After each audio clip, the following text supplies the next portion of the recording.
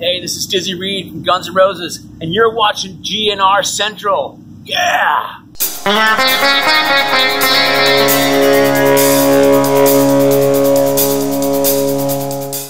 Hey everybody, what's going on, and welcome to GNR Central. I hope you guys are having a great holidays. I've been enjoying my vacation a lot, shooting lots of GNR videos, and we had a pretty recent interview with guitarist Richard Fortus. He was being interviewed on the Seattle radio station 95 KSHE, and he was asked about Guns N' Roses' future plans. And without me transcribing what he said, here is what he said about those future plans. And he talked a bit about what it was like to return to St. Louis after Guns N' Roses hadn't played in the city in 26 years. Yeah, it was great. Right on. All right, so Guns N' Roses, not in this lifetime tour, is technically over. It's done. It's done. 3 years, done. Done. I know that on the last show in Honolulu, there was some tweeting, I guess, about what's next, or Axl said something about we had to do this before we do the next thing or whatever. You want to elaborate at all on what the next thing might be? Yeah, we're going to try and try and do another record. Yay! Get it out soon. Man, I hope it's good, man. And I just hope it's really, really good. Man, how could it not be, though? The band's so great right now. I agree. It would be tough not to have a good record with you and Slash and Duff and Axl, and it's just a really, really good band. So do you, I mean, I have all these questions in my head, but I don't see you guys rushing to do this thing. Am I correct? I think it will happen faster than you think. Really? Yeah. Wow. Mm. So maybe we could get... I sure hope it happens faster than you think. I bet. Could we get a new Guns N' Roses song by the end of 2019? It could definitely happen. Wow. So all these definitely maybes. It could definitely happen. Yeah. So do you already have stuff, per se? Maybe. Maybe. Okay, I'll take that as a yes. Might be stuff started. And I would think that the recording of said record might happen out in California? I would think so, yeah. Okay. As I'm the only one that doesn't live there now. So, let's see. I know, what else could I ask you about that you would give a vague answer to?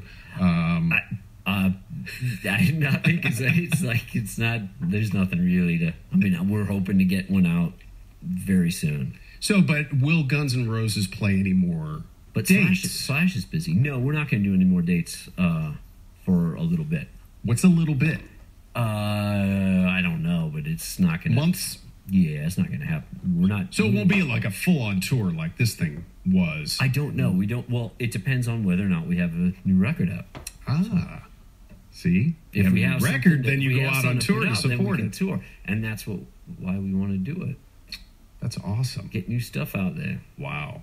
I mean, because, I like the Chinese Democracy record. Thank you. I thought it was good. And, but I can only imagine what a record with those three and you and what's the drummer's name? Frank. It would be a really, really good rock record. Yeah, I think so too. Yeah. So what would Axl write about today? I mean, he's not the same guy that he was. I think Axl's got a lot to write about. Well, besides politics, because I know he gets involved with that a lot. But, I mean, back, in the day, it was all sex, drugs, and rock and roll. It's not quite that way anymore. It's not? Come on now. For Hi, Stephanie. For Axl. We're talking about Axl. Yeah, but he's the one that would write the lyrics. Well, that's what I'm talking about. So, I mean, his life has changed. He may not write about those things anymore. How sure are you about this? Well, I don't know. I guess you could tell me if you wanted to. I'm not gonna. All right. Fine. But no, his life, I don't know how different it is. I mean, he's a different cat for sure. Yeah. He's definitely, I mean, I didn't know him back then, but man, he's a solid dude now. So we're talking to Richard Fortus of Pale Divine and Guns N' Roses. So what did you think last year of when the band played at the Dome in St. Louis? Because I was there, and it was a great, great show. Yeah. It was the first time since the riot.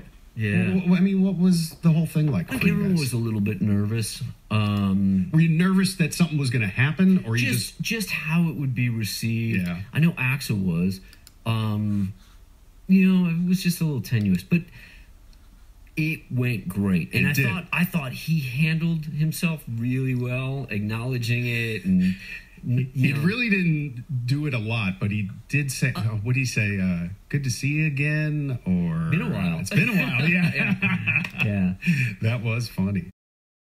So Saturday Night Live, not this past weekend, but the weekend before, they did a Guns N' Roses and President Trump joke segment on Weekend Updates. So this is the photo that they had when they did the joke, and this is the joke they said. So they said, this week Robert Mueller released the teaser trailer for Trump Endgame, joked Colin Jost, referencing the Avengers trailer. He said federal prosecutors said Friday that Michael Cohen committed 2 election-related crimes at the direction of a person identified as Individual 1.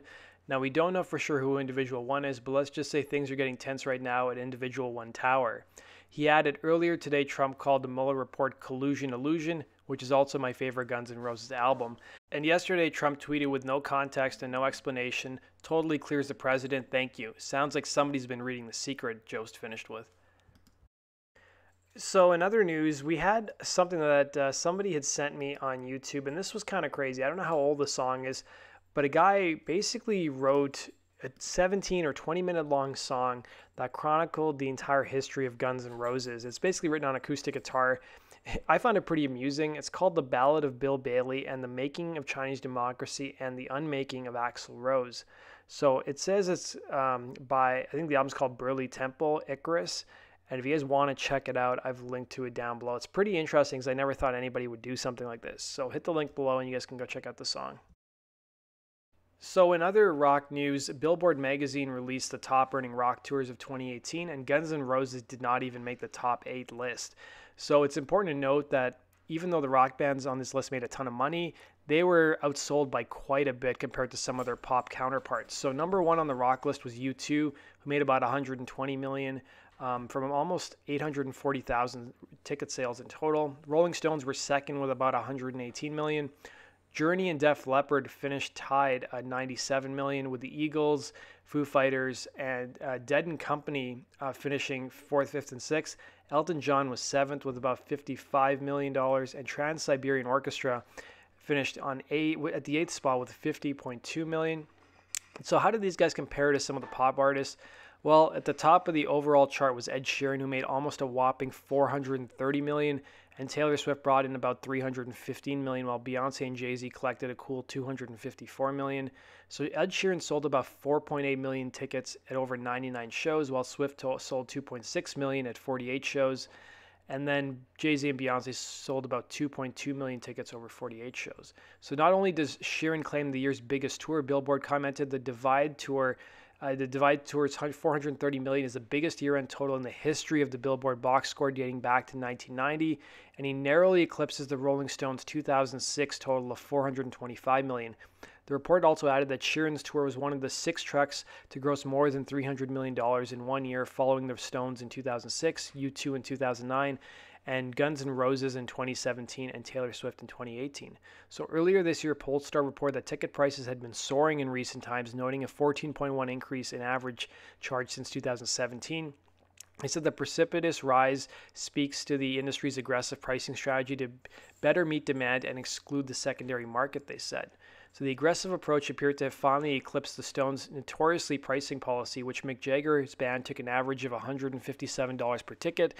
2 artists took more, with the Eagles at $162.60 and Elton John with $157.43. So U2's tickets cost an average of $142, but the other top artists charged significantly less. The Foo Fighters only charged $112.71, while Journey and Def Leppard charged about $97, with Dead Company at $81.50 and Trans-Siberian Orchestra at $58.12 a ticket. There was also a new interview with former Guns N' Roses guitarist Bumblefoot. He talked to Talk and Rock with the Meltdown podcast, and he discussed the future music he's working on, including Sons of Apollo. He was asked whether they'd be writing any new material during their 2018 World Tour that they were just on. He said every once in a while, one of us would start playing something rehearsal, and we would all just start jamming to it. And we'd be like, save that for the next record. When I was home in between touring every day, I would send them a riff, like here's what I came up with today, and send them all crazy ideas. A lot of them I'm sure we'll use. Some of them I'm probably going to end up using on another Bumblefoot solo record. He also was asked on whether Sons of Apollo approaches material differently than his solo material he's worked on. He said, I do, but I find one tends to affect the other. Whatever I'm doing affects my solo music, so when I'm playing with guns or doing Arts of Anarchy and now Sons of Apollo, it bleeds into my own stuff a lot. I'm sure the next solo album I do is going to be a lot more progressive and a little heavier because of the influence and just living Sons of Apollo for 2 years. He was also asked on what fans can expect from the next Sons of Apollo album. He said, I think it will still sound like us. That's not something we can get away from. It will be similar, I'm sure, to the first record, but maybe just end up turning up the intensity knob. I'd like to just get into heavier stuff and the crazier stuff to be crazier and just to really up the intensity, and I can't wait. It's going to be good, and I just really want to make sure we outdo our last record, and the record after this upcoming one outdoes that one, and we just keep raising the bar and demanding more of ourselves and meeting the higher setting that we keep pushing for. In anything, you just always want to become better, and you just want to keep bettering what you've done before and keep growing and improving and keep developing. I'm excited to take this next step and see what we come up with. So that does it for today's news. Thanks for watching, guys. Let me know your thoughts on Richard's interview, and does it change your outlook on what you think will happen in the future for Guns N' Roses? Thanks for watching, guys. Go check out GNRCentral.com and hit subscribe if you guys love GNR and want to stay up to date on the latest news about the band and love the documentaries I've been doing as well. Take care.